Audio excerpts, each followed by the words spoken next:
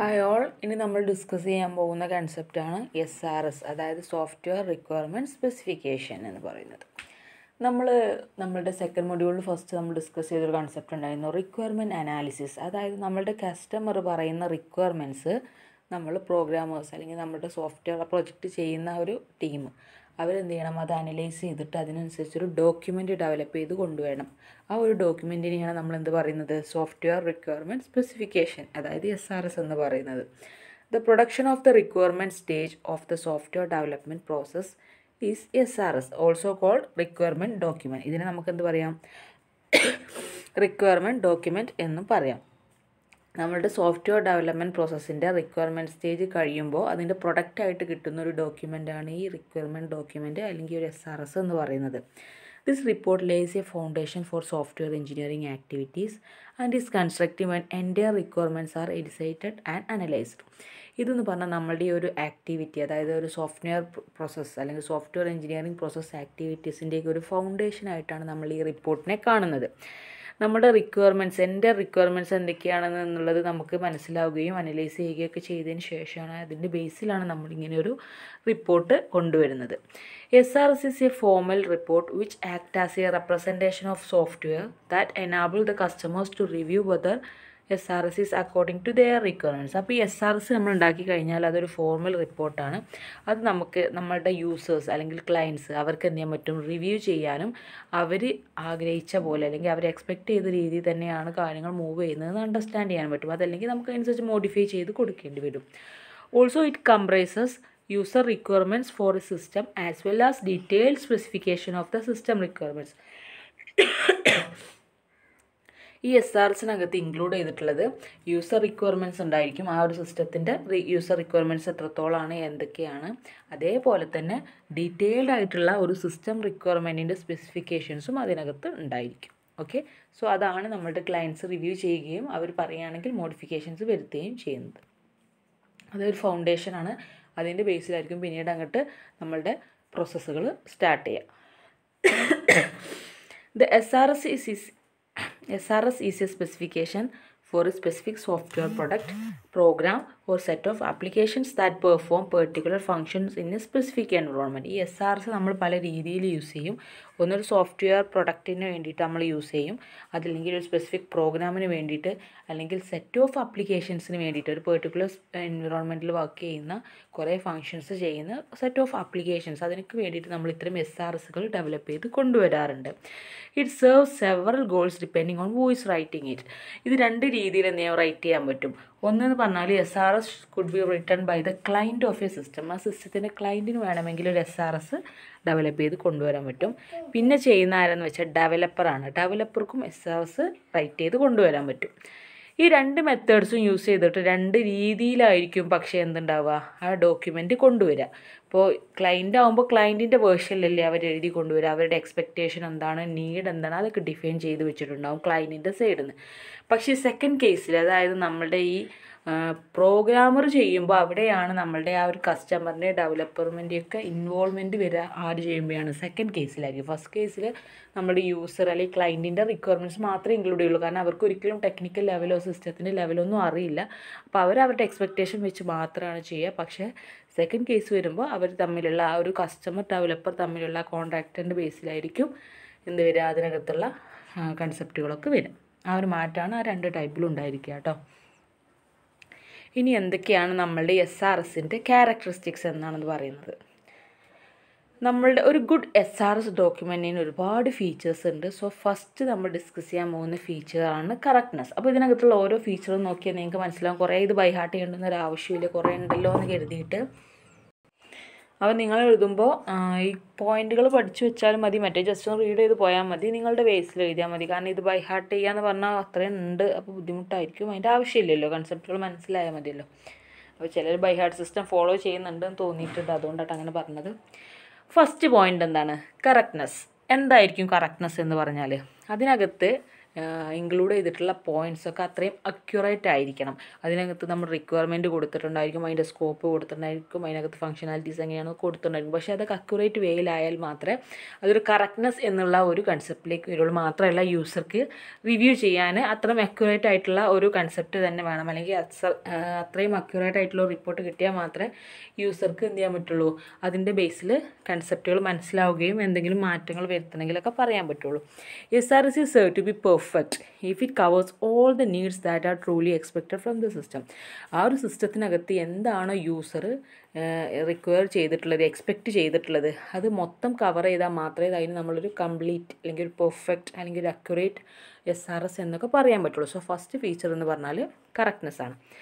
Second one എന്ന് പറഞ്ഞാൽ completeness. ഈ കംപ്ലീറ്റ്നെസ് എന്ന് പറഞ്ഞാൽ എന്തായിരിക്കും? നമുക്കറിയാം, കംപ്ലീറ്റ്നെസ് എന്ന് പറയുമ്പോൾ അതിനകത്ത് ഇൻക്ലൂഡ് ചെയ്യേണ്ട എല്ലാ കൺസെപ്റ്റുകളും ഇൻക്ലൂഡ് ചെയ്താൽ മാത്രമേ ഒരു SRS കംപ്ലീറ്റ് എന്ന് പറയാൻ പറ്റുള്ളൂ. സോ എന്തൊക്കെയാണ് ഇതിനകത്ത് 3 രീതിയിൽ നമ്മളെ എലമെൻറ്റ്സിനെ ഇൻക്ലൂഡ് ചെയ്തിട്ടുണ്ട്. ഫസ്റ്റ് എന്ന് പറഞ്ഞാൽ എല്ലാ എസെൻഷ്യൽ റിക്വയർമെൻറ്റ്സും, അതായത് ഫങ്ഷനാലിറ്റി, പെർഫോമൻസ്, ഡിസൈന്, കൺസ്ട്രെയിൻസ്, ആട്രിബ്യൂട്ട്സ്, എക്സ്റ്റേണൽ ഇൻ്റർഫേസ് എല്ലാം കൂടെ ഇൻക്ലൂഡ് ചെയ്തിട്ട് അത്തരം എസെൻഷ്യൽ റിക്വയർമെൻറ്റ്സ് ഒക്കെ അതിനകത്ത് ഇൻക്ലൂഡഡ് ആയിരിക്കണം, എന്നാലേ അത് കംപ്ലീറ്റ് ആവുള്ളൂ. സെക്കൻഡ് പോയിന്റ് എന്ന് പറഞ്ഞാൽ definition of their responses of the software to all realisable classes of input data in all available categories or situations. അതായത് എല്ലാ കാറ്റഗറീസിലും എല്ലാ സിറ്റുവേഷൻസിലും ഏതൊക്കെയാണ് ക്ലാസ്സസ് വരുന്നത്, അതിനകത്തൊക്കെ ഇൻപുട്ട് ഡാറ്റ കൊടുക്കുമ്പോൾ എങ്ങനെയാണ് അതിൻ്റെ ഔട്ട്പുട്ട് ഡാറ്റ വരുന്നത് എന്നുള്ള കറക്റ്റ് ഡെഫിനിഷൻസ് ഒക്കെ നമ്മളുടെ ഈ ഒരു റിപ്പോർട്ടിൽ വേണം. എന്നാൽ മാത്രമേ വേറൊരാൾക്ക് അത് റിവ്യൂ ചെയ്യുമ്പോൾ കൺസെപ്റ്റുകൾ മനസ്സിലാവുള്ളൂ. ഇന്ന ഇൻപുട്ട് ഡാറ്റ കൊടുത്തു കഴിഞ്ഞാൽ ഇന്ന ഡാറ്റ ഔട്ട്പുട്ടായിട്ട് കിട്ടും, ഇന്നത് കൊടുത്തു കഴിഞ്ഞാൽ ഇന്ന റെസ്പോൺസ് കിട്ടും എന്നുള്ള ആ ഒരു കറക്റ്റ് ഡെഫിനിഷൻസും അതിനകത്ത് ഇൻക്ലൂഡ് ആയിരിക്കണം, എന്നാൽ മാത്രമേ അത് കംപ്ലീറ്റ് ആവുള്ളൂ. തേർഡ് വൺ എന്ന് പറഞ്ഞാൽ ലാബിൾസ് ആൻഡ് റെഫറൻസസ് ആണ്. Full labels and references to all figures, tables and diagrams in the SRS and definitions of all terms and units of the measure. അതേപോലെ തന്നെ മൂന്നാമത് നമ്മൾ കംപ്ലീറ്റ് ആവണമെന്ന് പറയുന്നത് എങ്ങനെയാണ്? എല്ലാ ലാബിൾസും റെഫറൻസസും, ഇപ്പോൾ ഫിഗേഴ്സ് ആയാലും ശരി, ടാബിൾസ് ആയാലും ശരി, ഡയഗ്രംസ് എന്തായാലും ശരി, അതിനൊക്കെ ലാബിൾസും റെഫറൻസും ഒക്കെ കൊടുത്തു കഴിഞ്ഞാൽ മാത്രമേ അതൊരു കംപ്ലീറ്റ്നെസ് എന്നുള്ള ലെവലിലേക്ക് വരുള്ളൂ. അപ്പോൾ ഈ 3 രീതിയിലും കംപ്ലീറ്റ് ആയാൽ മാത്രമേ നമ്മളുടെ SRS കംപ്ലീറ്റ്നെസ് എന്നുള്ള ലെവലിലേക്ക് വരുള്ളൂ. നെക്സ്റ്റ് വരുന്ന point കൺസിസ്റ്റൻസിയാണ്. The SRS consistent if and only if no subset of individual requirement described in its conflict. അതായത് കൺസിസ്റ്റൻസി എന്ന് പറഞ്ഞാൽ എന്താണ്? അതിനകത്ത് നമ്മൾ എന്തൊക്കെയാണ് റിക്വയർമെൻറ്റ്സ് കൊടുത്തിട്ടുള്ളത്, എന്തൊക്കെ കൺസെപ്റ്റുകളാണ് സ്പെസിഫൈ ചെയ്തത്, അവരൊന്നും ഒരിക്കലും ഒരു കോൺഫ്ലിക്റ്റിൽ വരാൻ പാടില്ല. ഒരു എന്താ പറയുക, കൺസിസ്റ്റൻറ്റ് വേയിലായിരിക്കണം നമ്മളതൊക്കെ ഡിഫൈൻ ചെയ്തിട്ടുള്ളത്. ഇപ്പോൾ നമ്മൾ ഡിഫൈൻ ചെയ്യുന്നിടത്തുള്ള പ്രശ്നങ്ങളായിരിക്കാം, അവിടെ ശ്രദ്ധക്കുറവുകൊണ്ടൊക്കെ ചിലപ്പോൾ ഒരു പ്രാവശ്യം ഒരു രീതിയിൽ കൊടുത്തു, നെക്സ്റ്റ് ടൈം വേറെ രീതിയിൽ കൊടുത്തു കഴിഞ്ഞാൽ അവിടെ കോൺഫ്ലിക്റ്റ് വന്നു, പിന്നെ അത് ആ ഒരു വായിക്കുമ്പോൾ പോലും ലോജിക്ക് ഇല്ലാതായി പോകും. സോ അത്തരം കോൺഫ്ലിക്ട്സ് വരാതിരിക്കാനാണ് നമ്മൾ കൺസിസ്റ്റൻസി കീപ്പ് ചെയ്യേണ്ടത്. There are 3 types of possible conflicts in SRS. 3 രീതിയിലുള്ള കോൺഫ്ലിക്ട്സ് വരാനുള്ള സാധ്യത ഉണ്ട്. ഒന്നെന്താണ്? The specified characteristics of real world object may conflict. Real world ഒബ്ജക്റ്റുകൾ അതിനകത്ത് യൂസ് ചെയ്യുമ്പോൾ അതിൻ്റെ ക്യാരക്ടറിസ്റ്റിക്സ് പറയുന്നിടത്തൊക്കെ കോൺഫ്ലിക്റ്റ് വരാറുണ്ട്. ഇപ്പോൾ നമ്മളൊരു ഫോർമാറ്റ് എഴുതുമ്പോൾ ഒരു ഔട്ട്പുട്ട് ഫോർമാറ്റ് കൊടുക്കുകയാണെങ്കിൽ ഒരിടത്ത് ടാബുലാർ ഫോർമാറ്റിൽ കൊടുത്തു, പക്ഷേ അതേ കൺസെപ്റ്റിന് വേറൊരിടത്ത് നമ്മൾ എന്ത് ചെയ്തു, ടെക്സ്റ്റിൽ കൊടുത്തു. അപ്പോൾ അവിടെ ഒരു കോൺഫ്ലിക്റ്റ് വന്നു. പകരം ടാബുലറാണ് കൊടുക്കുന്നതെങ്കിൽ രണ്ടിടത്തും ടാബുലാർ കൊടുക്കണമായിരുന്നു, ടെക്സ്റ്റിലാണെങ്കിൽ രണ്ടിടത്തും ടെക്സ്റ്റിൽ കൊടുക്കണമായിരുന്നു. പക്ഷേ എന്താണ്, ഒരിടത്തൊന്നും മറ്റിടത്ത് വേറൊന്നും ആകുമ്പോൾ അവിടെ ഒരു കോൺഫ്ലിക്റ്റ് വന്നു. The condition may state that one condition may state that all lights shall be green while another states that all shall be blue. അതായത് ഓരോരുത്തർ ബ്ലൂവും ഓരോരുത്തർ ഗ്രീനും അങ്ങനെയൊക്കെ നമ്മൾ സ്പെസിഫൈ ചെയ്യുന്നിടത്തുള്ള മിസ്റ്റേക്ക് കാരണം കോൺഫ്ലിക്ട്സ് വരാറുണ്ട്. രണ്ടാമത്തെ കാര്യം എന്താണ്? there may be reasonable or temporal conflict between 2 specified actions. ആക്ഷൻസിനിടയിൽ എന്ത് വരിക? കോൺഫ്ലിക്റ്റ് വരിക. or requirement determine that the program will add 2 inputs, other determine multiply ചെയ്ത്. അതായത് ഒരിടത്ത് എന്ത് ചെയ്യാണ്, 2 ഇൻപുട്ടുകളെ നമ്മൾ ആഡ് ചെയ്യാൻ പറയുന്നു, മറ്റിടത്ത് അവൾ മൾട്ടിപ്ലൈ ചെയ്യാൻ പറയുന്നു. അപ്പോൾ ആക്ഷൻസ് കൊടുക്കുന്നിടത്ത് വരുന്ന കോൺഫ്ലിക്റ്റ് ആണത്. പിന്നെ വരുന്ന one condition may state A must be always follow B. A എപ്പോഴും എന്ത് ചെയ്യണം, ബീനെ ഫോളോ ചെയ്യണമെന്ന് പറയുന്നു. വേറൊരു കണ്ടീഷൻ പറയുന്നത് എയും ബിയും കോക്കർ ചെയ്യണം എന്നുള്ളതാണ്. അപ്പോൾ അത് ആക്ഷൻസ് കൊടുക്കുന്നിടത്ത് വരുന്ന കോൺഫ്ലിക്റ്റ് ആണ്, അതും ഒരു പ്രശ്നമാണ്. മൂന്നാമത്തേത്, 2 or more requirements may define the same real world object but use different terms for that object. അതായത് സെയിം റിയൽ വേൾഡ് ഒബ്ജക്റ്റാണ് ഡിഫൈൻ ചെയ്യുന്നതെങ്കിലും അവർ ഡിഫറെൻറ്റ് ടേംസ് യൂസ് ചെയ്യുന്നിടത്ത് വരുന്ന ഒരു പ്രശ്നമുണ്ട്. ഇപ്പോൾ നമ്മൾ യൂസർ ഇൻപുട്ട് കൊടുക്കുന്നതിനെ പ്രോംപ്റ്റ് എന്ന് പറയാറുണ്ട്. നമ്മൾ ആ റിക്വസ്റ്റ് കൊടുക്കുന്ന കോഡ് കൊടുക്കുന്നതിനെ പ്രോംപ്റ്റ് എന്ന് പറയും. വേറൊരുത്ത് നമ്മളതിന് ക്യൂ എന്ന് പറയും. അതിന് 2 രീതിയിൽ പറയുമ്പോൾ ആ ഒരു സ്റ്റാൻഡേർഡ് ടെർമിനോളജി നമ്മൾ ഫോളോ ചെയ്തില്ല എങ്കിലും അവിടെ നമുക്ക് എന്ത് ചെയ്യാൻ പറ്റില്ല, കൺസിസ്റ്റൻസി കൊണ്ടുവരാൻ പറ്റില്ല. സോ എല്ലായിടത്തും നമ്മൾ ആ ഒരു സ്റ്റാൻഡേർഡ് ടെർമിനോളജി മെത്തഡോളജി കൊണ്ടുവന്നാൽ മാത്രമേ നമുക്ക് നമ്മളുടെ SRSനെ കൺസിസ്റ്റൻ്റ് ആയിട്ട് യൂസ് ചെയ്യാൻ പറ്റുള്ളൂ. നെക്സ്റ്റ് ഫീച്ചർ എന്ന് പറഞ്ഞാൽ അൺആംബിഗ്വസ്നെസ് ആണ്. എന്താണ് അൺആംബിഗ്വസ്നെസ് എന്ന് പറഞ്ഞാൽ? അതായത് ഒരു യുണീക്ലി ആയിരിക്കണം നമ്മൾ ഡെഫിനിഷൻസോ കൊടുക്കുന്നത്, അല്ലാതെ ഓരോ ഇടത്തും ഓരോ രീതിയിൽ കൊടുക്കാൻ ഒരിക്കലും പാടില്ല. അപ്പോൾ SRS എന്തായിരിക്കണം? അൺആംബിഗ്വസ്നെസ് ആയിരിക്കണം. SRS is unambiguous when every fixed requirement have only one interpretation. ഓരോ റിക്വയർമെൻറ്റും ഉണ്ടാകാൻ പാടുള്ളൂ, ഒറ്റ ഇൻ്റർപ്രിട്ടേഷൻ ഉണ്ടാകാൻ പാടുള്ളൂ. This suggest that each element is uniquely interpreted. ഓരോ എലമെൻറ്റും യുണീക്കായിട്ടായിരിക്കണം ഇൻ്റർപ്രറ്റ് ചെയ്യേണ്ടത്. In case there is A method used with multiple definition, the requirement report should determine the implications in SRS so that it is clear and simple to understand. അപ്പോൾ എല്ലാത്തിനും നമ്മൾ uniquely identify ചെയ്യാൻ പറ്റിക്കഴിഞ്ഞാൽ അതൊന്നുകൂടി സിമ്പിളും ആയിരിക്കും, understandable ആയിരിക്കും. അതുകൊണ്ടാണ് നമ്മുടെ SRS അൺആംബിഗ്വസ്നെസ് ആയിരിക്കണം എന്ന് പറയുന്നത്. Next, ranking for importance and stability. അപ്പോൾ ഓരോ എലമെൻറ്റും ഇതിനകത്ത് ആഡ് ചെയ്യുമ്പോൾ അതിൻ്റെ ഇമ്പോർട്ടൻസ് നമുക്കറിയാം. ഏത് സിസ്റ്റം എടുത്തു കഴിഞ്ഞാൽ അതിനകത്തുള്ള എല്ലാ ഫീച്ചേഴ്സും ഇമ്പോർട്ടൻ്റ് ആയിരിക്കണം എന്നില്ല. യൂസറിൻ്റെ റിക്വയർമെൻറ്റിനനുസരിച്ച് നമ്മൾ പലതും ആഡ് ചെയ്ത് കൊടുക്കുന്നതാവും. ചിലതൊക്കെ ഇമ്പോർട്ടൻറ്റും ആയിരിക്കാം, എസെൻഷ്യലും ആയിരിക്കാം. സോ അതിൻ്റെ ഇമ്പോർട്ടൻസിൻ്റെയും സ്റ്റെബിലിറ്റിൻ്റെയും ഒക്കെ ബേസിൽ നമ്മൾ എന്ത് ചെയ്യണം? റാങ്ക് ചെയ്ത് കൊണ്ടുവരണം. അതും നമ്മുടെ SRSൻ്റെ ഒരു ഫീച്ചറാണ്. The SRS is ranked for importance and stability if each requirement has identifier to indicate either the significance or stability of that particular requirement. ആ ഒരു പെർട്ടിക്കുലർ റിക്വയർമെൻറ്റ് അതിനകത്ത് എടുത്തു കഴിഞ്ഞാൽ അതിൻ്റെ സിഗ്നിഫിക്കൻസ് എത്രത്തോളം ഉണ്ട്, അതിൻ്റെ സ്റ്റെബിലിറ്റി എത്രത്തോളം ഉണ്ടോ, അതിൻ്റെ ബേസിൽ നമ്മൾ ആ ഒരു ഇമ്പോർട്ടൻസ് വെച്ചിട്ട് റാങ്ക് ചെയ്ത് കൊടുക്കേണ്ടതുണ്ട്. Typically all requirements are not equally important. നമുക്കറിയാം എല്ലാ റിക്വയർമെൻറ്റ്സും ഈക്വലി ഇമ്പോർട്ടൻ്റ് അല്ല. Some requesters may be essential, especially for the life critical applications, while other may be desirable. Each element should be identified to make these differences clear and explicit. Another may to rank requirement to distinguish classes of item, essential, conditional and optional. അതായത് എല്ലാ റിക്വയർമെൻറ്റ്സും equally important അല്ല. ചിലത് ഒരുപാട് important ആയിരിക്കും, ചിലത് വേണമെങ്കിൽ മതി എന്നുള്ള ഓപ്ഷനിലായിരിക്കും. അപ്പോൾ അതുകൊണ്ട് നമ്മൾ എന്ത് ചെയ്യണം? അതിനെ റാങ്ക് ചെയ്ത് കൊടുക്കണം. എസെൻഷ്യലാണോ, കണ്ടീഷണലാണോ, ഓപ്ഷണലാണോ എന്ന് റാങ്ക് ചെയ്ത് കൊടുക്കണം. സിക്സ്ത് ഫീച്ചർ എന്ന് പറഞ്ഞാൽ മോഡിഫയബിലിറ്റിയാണ്. നമുക്കറിയാം നമ്മൾ സോഫ്റ്റ്വെയർ എഞ്ചിനീയറിങ്ങിൻ്റെ അകത്ത് ഏറ്റവും ഇമ്പോർട്ടൻ്റ് ആയിട്ടുള്ള കൺസെപ്റ്റാണ് മെയിൻ്റനൻസ് ആൻഡ് മോഡിഫിക്കേഷൻ എന്നൊക്കെ പറയുന്നത്. സോ എന്തെങ്കിലും ഒരു ചേഞ്ച് വരുത്തണമെന്ന് പറഞ്ഞാൽ ഇറ്റ് ഷുഡ് ബി ചേഞ്ച്, അതിന് ചേഞ്ച് വരുത്തണം. അപ്പോൾ എന്ത് ചെയ്യണം? മോഡിഫയബിലിറ്റി എന്ന് പറഞ്ഞിട്ടുള്ള ഒരു കപ്പാസിറ്റി അതിനുണ്ടെങ്കിൽ അത് പോസിബിൾ ഉള്ളൂ. സോ SRS മോഡിഫയബിൾ വേർഷൻ ആയിരിക്കണം. SRS should be made as modifiable as likely and should be capable of quickly obtain changes to the system in some context. അതായത് എന്തെങ്കിലും ചേഞ്ച് വരുത്തണമെന്നുണ്ടെങ്കിൽ ആ ചേഞ്ച് ക്വിക്ക്ലി ചേഞ്ച് വരുത്താൻ പറ്റുന്ന രീതിയിലായിരിക്കണം നമ്മുടെ SRS എന്ന് പറയുന്നത്. അപ്പോൾ കോംപ്ലിക്കേറ്റഡ് ആവരുത്, സിമ്പിൾ ആയിരിക്കണം. എന്നാൽ മാത്രമേ അതിനകത്ത് നമുക്ക് ഇംപ്ലിക്കേഷൻസ് ഒക്കെ വരുത്താൻ പറ്റുള്ളൂ. Modification should be perfectly indexed and cross referenced.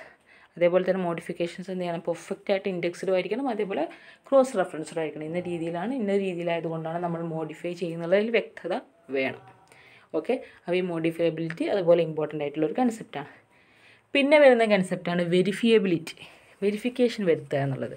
SRS is correct when the specified requirement can be verified with cost-effective system to check the final software meet those requirements. അതായത് requirements ഒക്കെ നമ്മളുടെ final software meet ചെയ്തിട്ടുണ്ടാവണം എന്നുള്ളതാണ് വെരിഫയബിലിറ്റി കൊണ്ട് മീൻ ചെയ്യുന്നത്.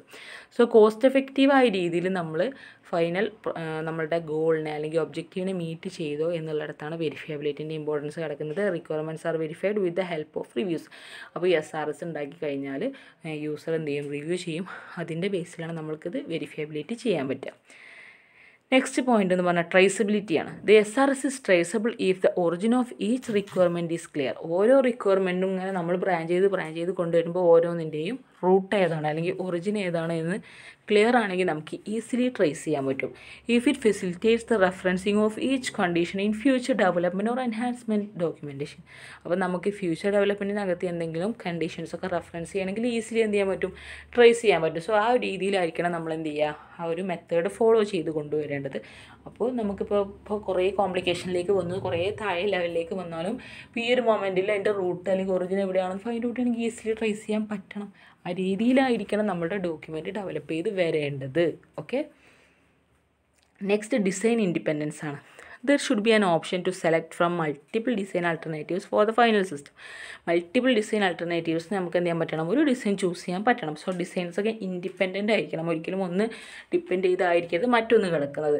More specifically the SRS should not contain any implementation details. അതായിരിക്കണം SRSനകത്ത് കൂടുതൽ implementation details ഒന്നും ആവശ്യമില്ല. നമുക്ക് ഇൻഡിപെൻഡൻ്റ് ആയിട്ടുള്ള ഡിസൈനുകൾ മാത്രമേ അതിനകത്ത് യൂസ് ചെയ്യേണ്ടതുള്ളൂ. എന്നാലേ നമുക്ക് മോഡിഫിക്കേഷൻസൊക്കെ ഈസി ആയിട്ട് വരുത്താൻ പറ്റുള്ളൂ. പിന്നെയുള്ള പോയിൻ്റാണ് testability. And SRS should be written in such A method that it is simple to generate test cases and test plans from the report. ആ റിപ്പോർട്ട് യൂസ് ചെയ്തിട്ട് നമുക്ക് ഈസി ആയിട്ട് ടെസ്റ്റ് കേസസും ടെസ്റ്റ് പ്ലാൻസും ഒക്കെ ജനറേറ്റ് ചെയ്യാൻ പറ്റണം. അതാണ് ടെസ്റ്റബിലിറ്റി കൊണ്ട് മീൻ ചെയ്യുന്നത്. Next, understandable by the customer. കസ്റ്റമർക്ക് ഈസി ആയിട്ട് അണ്ടർസ്റ്റാൻഡബിൾ ആയിരിക്കണം നമ്മളുടെ SRS എന്ന് പറയുന്നത്.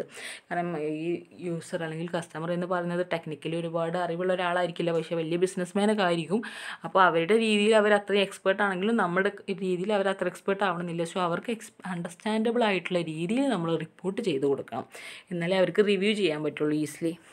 An end user may be an expert in his explicit domain but might not be trained in computer science. Hence, the purpose of formal notation and symbols should be avoided to as much extent as possible. The language should be kept simple and clear. അതായത് നമ്മൾ കൂടുതൽ ഒരുപാട് too much ആയിട്ട് notations ഒന്നും add ചെയ്യാതിരിക്കുക, അതേപോലെ language ഒന്ന് സിമ്പിളാക്കി കൊടുക്കുകയൊക്കെ ചെയ്യുക. കാരണം അത്രയും എക്സ്പേർട്ട് ആണെങ്കിൽ പോലും ഈ ഒരു ലെവലിൽ അത്ര എക്സ്പേർട്ട് ആവണമെന്നില്ല. സോ അവർക്ക് അണ്ടർസ്റ്റാൻഡബിൾ ആയ രീതിയിൽ ഡോക്യുമെൻറ്റ് ചെയ്ത് കൊടുക്കണം.